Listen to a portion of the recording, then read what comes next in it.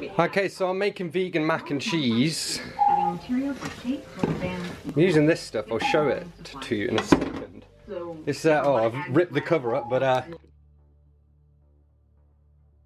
hello, I've just realised, also I'm wearing my hat inside, it's actually to keep my hair out of my face.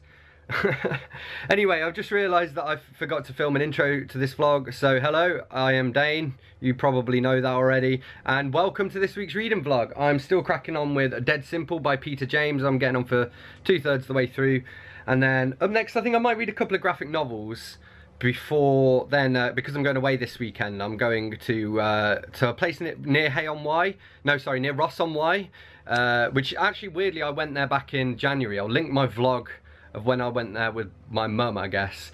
But yeah, so I'm going there this weekend, and that means I'll get a lot of reading done as well while travelling. So I'm currently working my way through like the books. I did my cat picks, my TBR, so that's why I'm on Dead Simple, and then up next I have Strange Weather by Joe Hill. So yeah, all right, catch you in a bit. So I made currywurst with homemade sauce. These are homemade sausages as well, seitan and tofu. Made these fries in the air fryer, and I've been making some of these, well I made another one of these sausages, and then I also made some burgers and some like kebab strips for when we go and have this barbecue. Lovely. My fake meat is ready, and I have arranged it into a smile. Beautiful.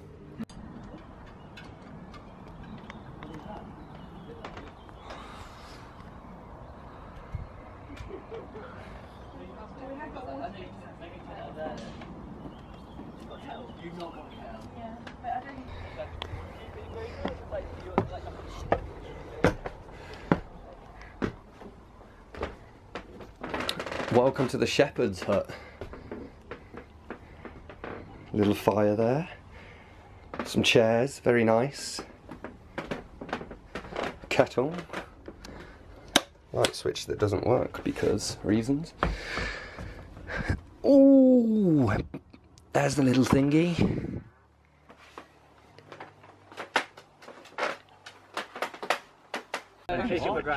But now this time she's fine. She can but well, she's not going to be doing it. So. But I bet they don't want to take the barbecue. Yeah. That's just very sensible. Okay, I'll trust you from right back here.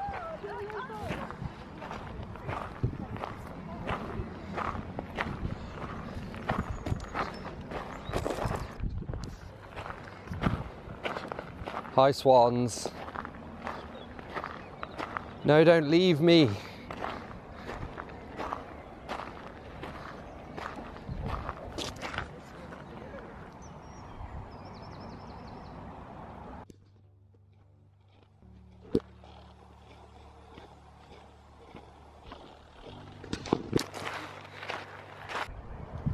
Some goats. They're sheep. Oh yeah, they're sheep.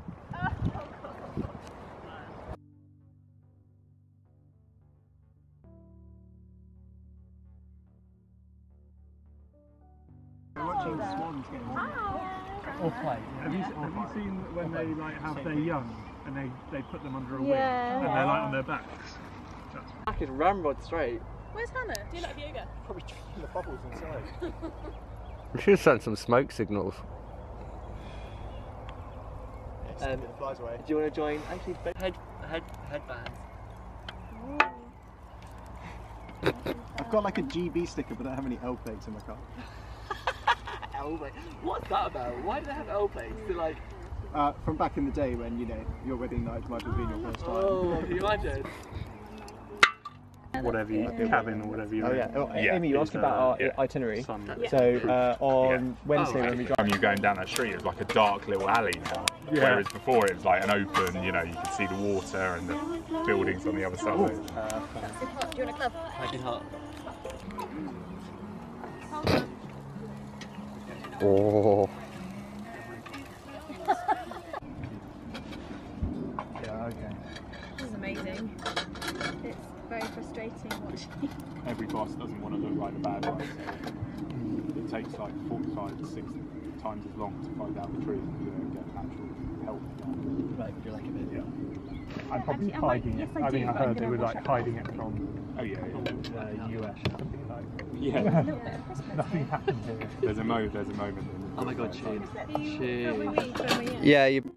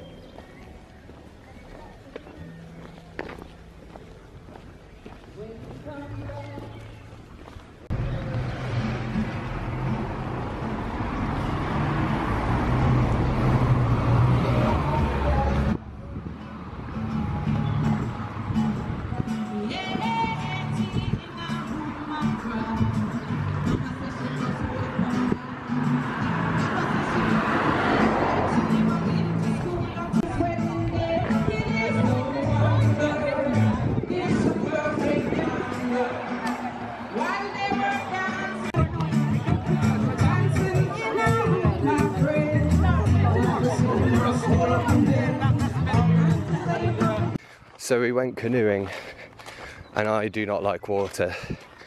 And I have been canoeing once and didn't like it, but I was like 14. So I was like, I'm gonna give it another go. And I didn't like it. So I'm off to meet everybody at the pub. They're canoeing along. And I'm walking through the Welsh countryside and trying not to get hit by vehicles. Nice though. A good day for it. Look at that shit.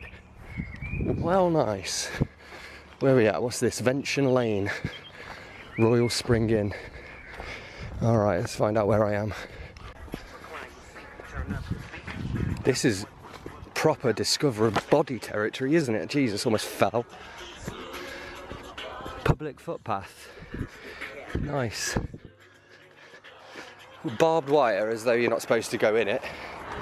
Where's it go? Leading me into the middle of fucking nowhere. I'm in foliage. Stingers, watch out for the stingers. Oh my lord. I'm so busy watching my footing here that I'm not checking the map. Holy fuck. Alright, here we go. Good to check the map. Fuck me, I made it out in Narnia. I don't trust these public footpaths after that.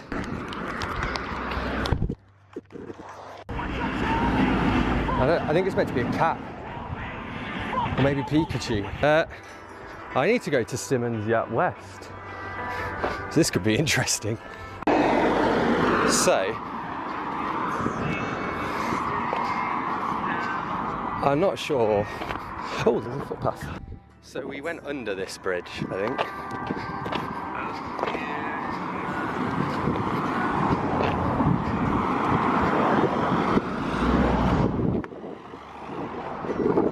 That's Goodrich Castle, which we can see from the campsite.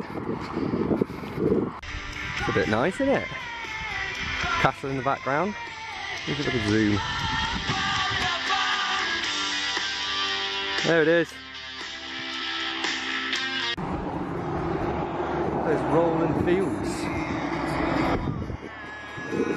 Fucking bright as well, a nice day. Yeah, same to you, buddy. Alright. It's alright, I can't come in anyway, it's private property, innit? Be very cute.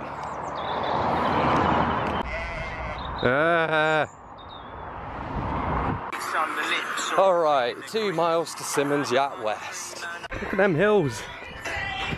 Dragons in them. And cows. Bless you. Oh, that was perfect timing.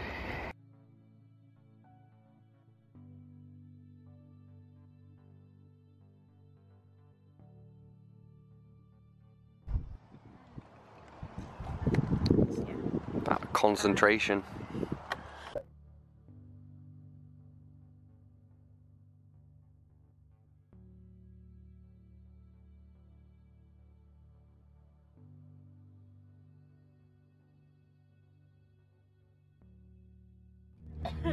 Well, we have finished camping. Bex has got the plague, haven't you? Yeah, yeah. I got a lovely coffee. Thank you very much for my coffee. And we're on the train to Tamworth. So if we fall asleep, we can drop by my mum. Do we go past somewhere?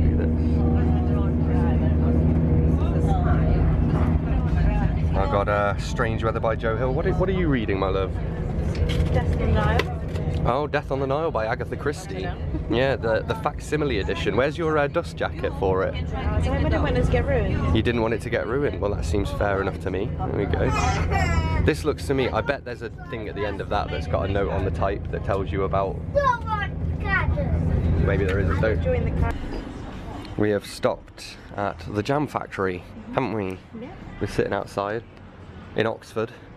I made it back to Oxford, and now you get to go home, and I have to, yeah, you get to go home and fall asleep while I'm still travelling. But yeah, very nice, very nice. Yeah. By experts to fight in pairs to the death. Obviously, you won't be required to fight to the death here. So I'm watching Spartacus. Well, Biggie's watching as well, aren't you, Biggs? Yeah. It's like, oh, I didn't expect you to talk about me all of a sudden. Yes. I'm going to do some filming this evening, so yeah, I'm going to update you on my vlog. I know I've got a little thing on my face, don't worry about it. Got back from glamping, so I'll give you an update on that, tell you about some of the books I've been reading, and then we'll round this vlog off. But I also want to do some other filming this evening, so yeah, my Cat Picks My TBR wrap up, because I finished doing that. I've got a film, actually I haven't finished doing that because I have to finish reading this book here, which I am very nearly finished reading, which I will talk to you about in a minute. Yeah, got to film my update to my vlog. I'm going to do the next part of my wrap up. I've got a little bit of a haul to do, and also I think I'm going to do like reacting to some of my old photos, so we'll see. And I quickly wanted to just let you know as well, I'm going to unhaul this Running from the Deity by Alan Dean Foster. Just because basically I want to read some more Alan Dean Foster, and I picked up Alien, so I'm like, well, I'd much rather read that than Pip and Flink's Adventure number 11. So that's what we're doing there. Alright, cool. What are you up to, Biggs? He wants to go outside, but the neighbours are outside and he's a shy cat. I am making this spinach and tofu curry. I sent a photo to Bex, and she replied saying, it looks like a pool of stagnant water. Very nice. Okay, so I am apparently an hour and 40 minutes in, with an hour and 35 minutes to go, so about halfway. I have some books to update you on. I have a lot of books to update you on. So the plan is I'm going to talk about these, and then we're going to round off this video. So in no particular order, we'll go with Nikolay Leskov, The Steel Flea. So this is Penguin Little Black Classic number 40, an uproarious romp of one-upmanship and drunkenness from the 19th century Russian comic genius. Now, I think there's quite a lot of this that maybe kind of went in one ear and out the other, or whatever the reading equivalent of that is. But I mean, I did enjoy the story. It's basically, I think the Brits send the Russians this little microscopic flea, and then the Russians end up putting shoes on the flea and sending it back.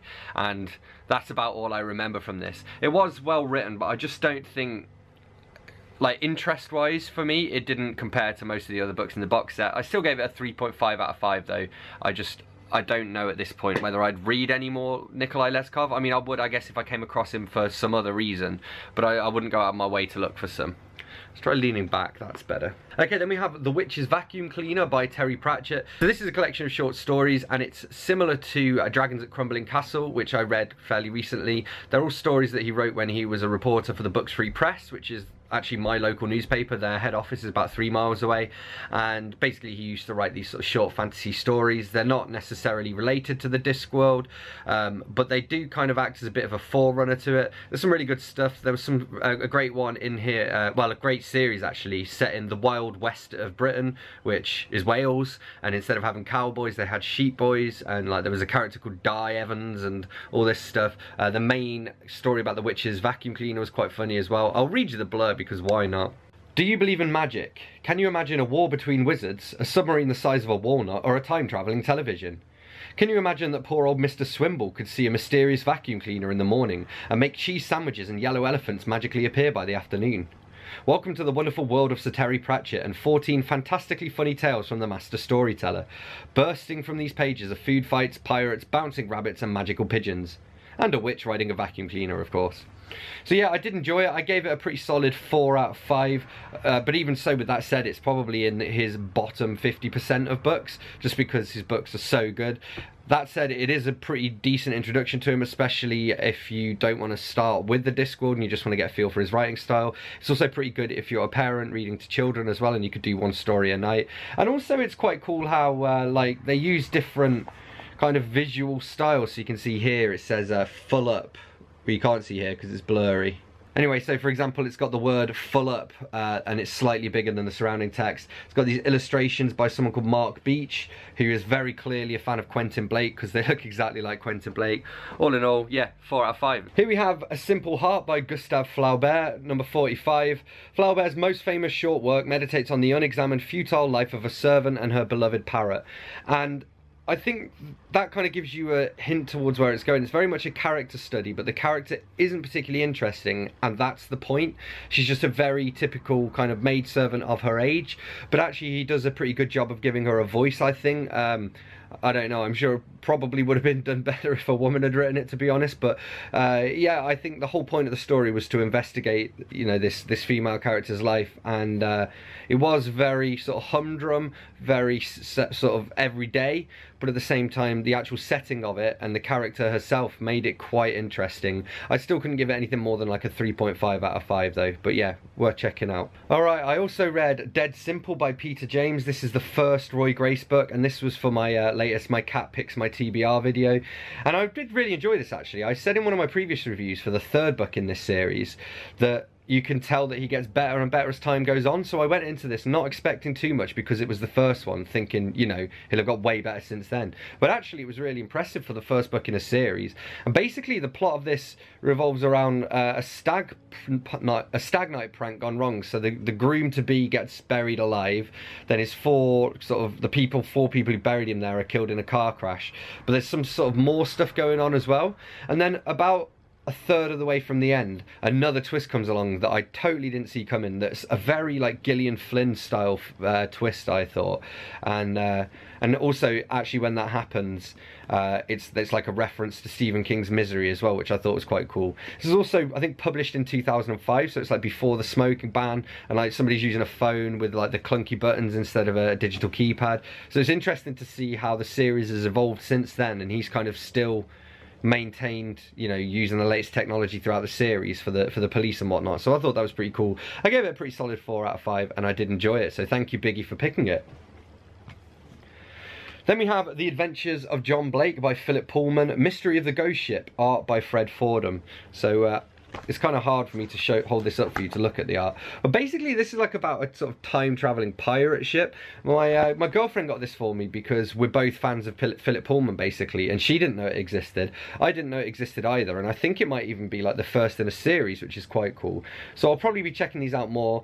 I kind of went into it wanting to love it, and for the first 20 pages I was like, oh my god, I'm not sure I'm going to like this, I'm not really getting on with it. And then it got really good, and then maybe the ending was a little bit, not even anticlimactic, but overblown, almost a little cartoonish, which I suppose it's supposed to be. I mean, it's also kind of superhero-y, which I don't normally like, but it's not over the top, and it's more like a Batman kind of superhero, where his superpower is his gadgets, which in this case is a time-traveling pirate ship.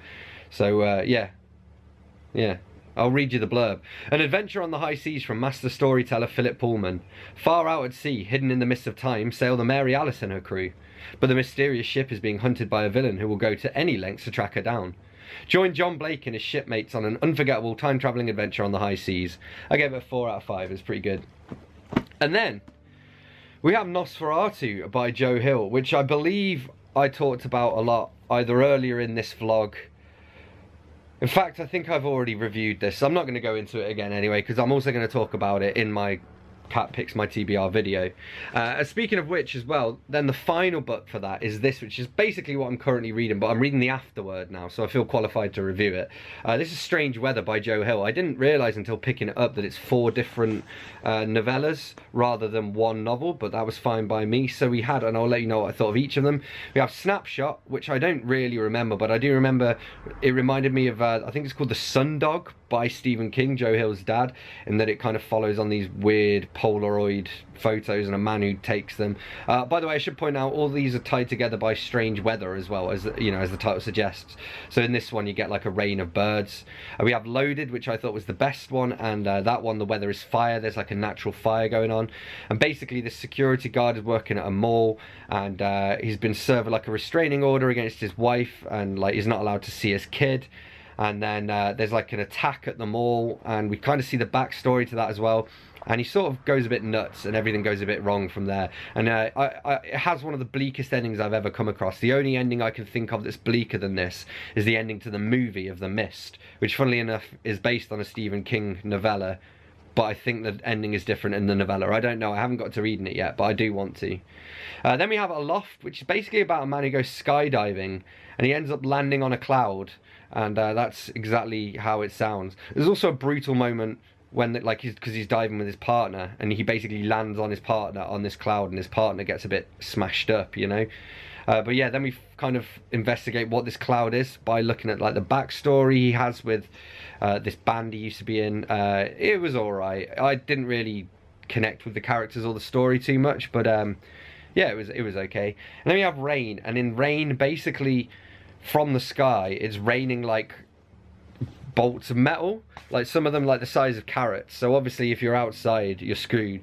And yeah, and then it kind of goes a bit post-apocalyptic after that, and investigating how people cope in this rain. So yeah, that's me all up to date with my books. Next up, I'm going to read the graphic novel of Small Gods by Terry Pratchett. I want to really quickly as well just kind of recap what happened over the weekend. So over the weekend I went to, it was a place called TP Adventure in Ross-on-Wye. I actually went there not far back with my mum, so I'll link below if I can find it to the previous vlog where I was also in Ross-on-Wye. So it's actually the third time I've been there in about 3 years now. But this was glamping, so I stayed with Bex in a shepherd's hut, and then the rest of them, about 7 of us, 7 others, they were all inside a teepee. We travelled along there from Oxford. The first day we had a barbecue, so I had a vegan barbecue while, you know, they did their thing. We had a few beers and just chilled. Then on the Sunday we went canoeing, which I absolutely hated. I basically, like, I didn't like it. I got motion sickness. I didn't think I was going to like it because I don't like water as well. So yeah, so I did like half of that, and then basically when we stopped, I just felt I just did not want to get back in that boat. So so I walked to the finish point instead, which is about 7 miles, which is quite a nice walk through the countryside. Yeah, I also wrote a song on a ukulele. Then in the that evening, we played some Magic the Gathering, had some vegan chili, just chilled, played some Cards Against Humanity, and yeah. And then we travelled back on the Monday, on the bank holiday Monday, which was yesterday. Now it's the Tuesday, I've been working, and I'm pretty much going to go back to that. I'm going to actually go and serve up my food now. But on that note, thanks a lot for watching. Don't forget to let me know in the comments if you've read any of these books, and if so, what you thought of them. Hit that like button if you've enjoyed this video, hit subscribe for more, and I'll see you soon for another bookish video. Thanks a lot. Bye-bye.